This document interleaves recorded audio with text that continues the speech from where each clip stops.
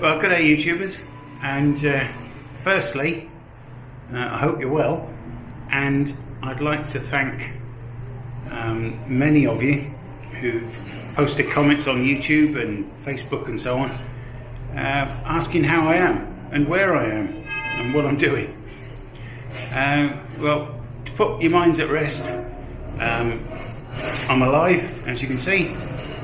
I'm healthy.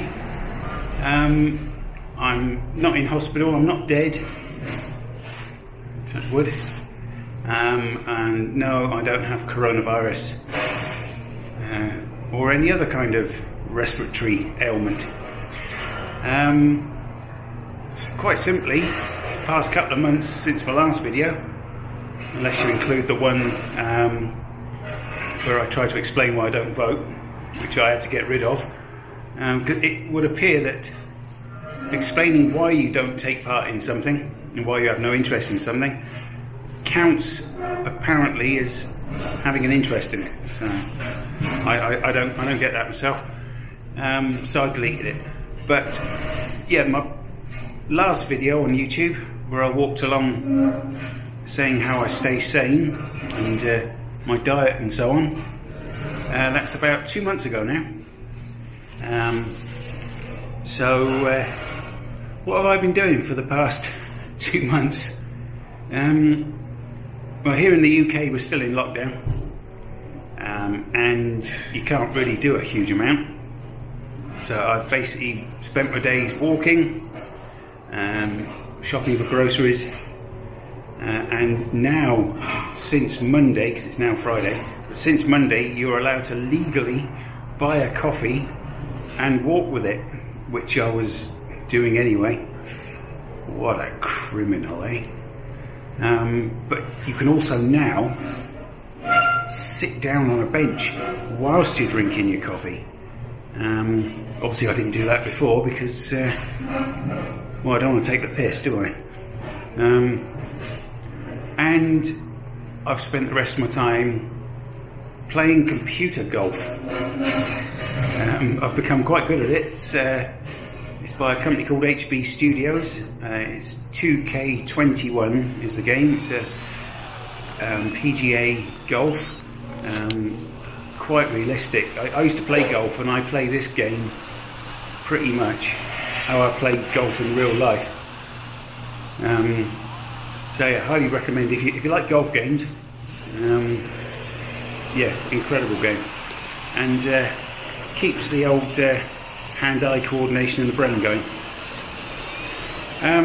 As for when I can start travelling on the canals, at the moment, according to the government roadmap, which you can interpret however you choose, April the 12th is going to be the, well, no earlier than April the 12th is going to be the time when the stay-at-home order goes and we can begin to sort of travel further afield. Canal and River Trust are a little bit, they're a bit vague. They're not quite sure whether the canals will be able to open on the 12th of April. It may be sometime in May. But I'll be quite frank that having basically done nothing of any sort of consequence for the past 12 months, I mean it's nearly a year, 23rd of March last year we went into lockdown, having done absolutely nothing and just sat in one spot, I'm looking forward to, and I'm sure you are, a nice break, a change of scene, a holiday, because sitting around not being able to do a single thing is not a holiday.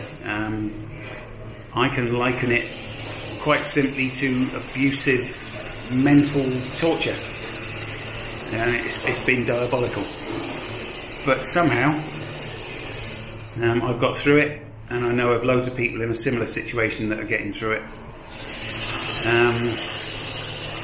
So when it comes to April the 12th, what I really want to do is get on my motorbike, and if the law allows at the time, I'd like to go to Scotland.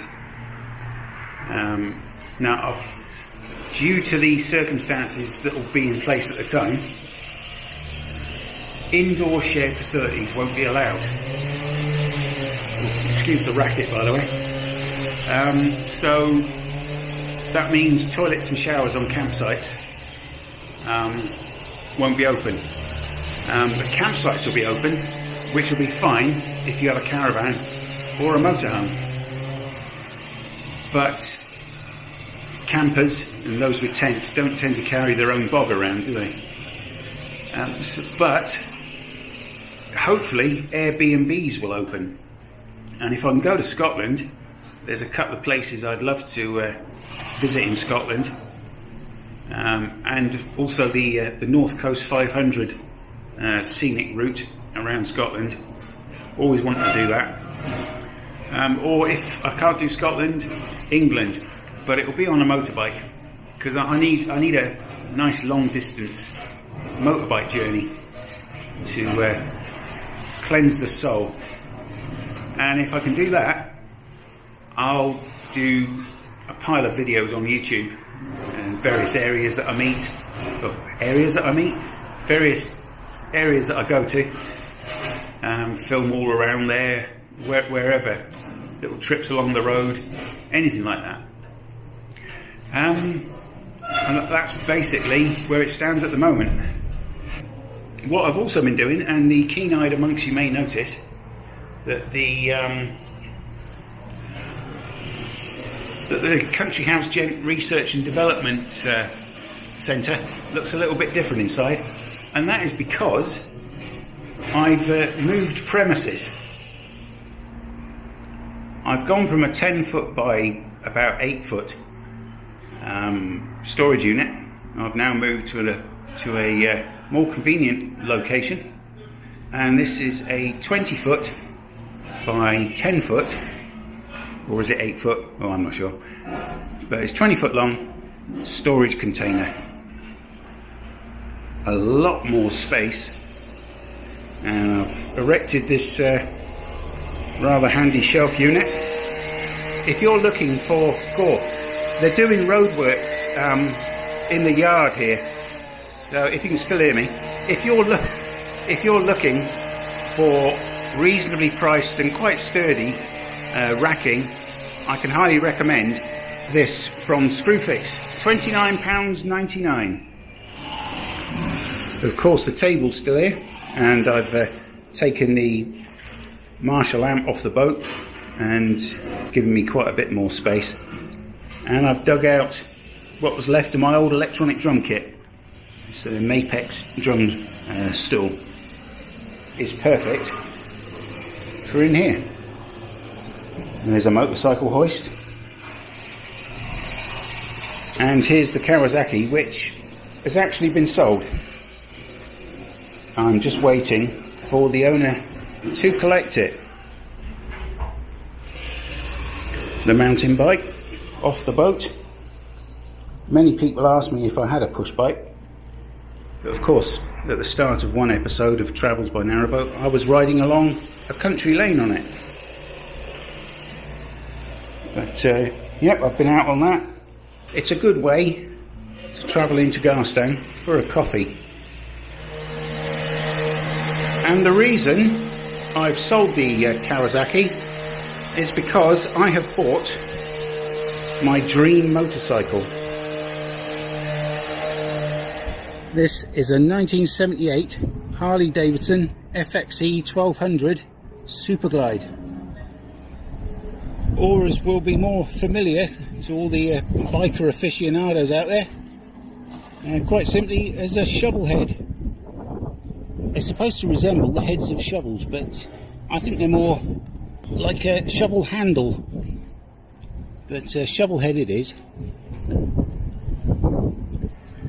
And I shall be doing loads more videos about and on this bike when we're allowed to start travelling.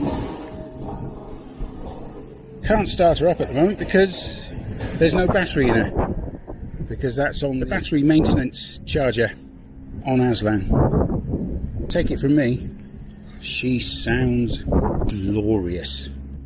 A little too glorious. All of you, be well. Keep your comments coming, and I'll see you very soon. Cheers everyone, cheers for now.